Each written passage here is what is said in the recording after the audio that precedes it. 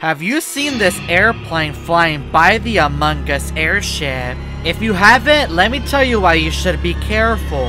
While I was fixing the communication sabotage, I heard strange noises coming from inside. Someone was trying to communicate with me. Rumor has it that there's a mysterious airplane that interferes with the connection. A sabotage was called and we were in danger. I saw the mysterious plane fly outside. He was going to take down the airship. I was really scared and needed to come up with a plan.